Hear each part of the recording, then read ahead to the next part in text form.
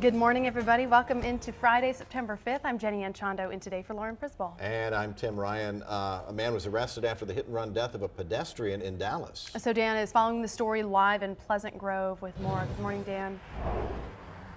Good morning, Jenny. This is a case where the suspected hit-and-run driver was not alone in his vehicle.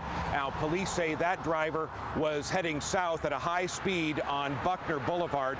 Witnesses say when the driver got to the intersection here with Elam Road, he ran a red light. Now, the driver continued south on Buckner, and about half a block from the intersection, his car struck and killed a pedestrian who was walking across Buckner. This happened a little before 10:30 last night. The victim is described as a man in his 50s. Inside the suspect vehicle, a black Crown Victoria, there were 6 people, 3 adults and 3 children. After the deadly impact, police say they all fled from the scene on foot and headed towards the nearby Dart rail station. Officers were able to locate them pretty quickly. The driver has been arrested for failing to stop and render aid, as well as manslaughter.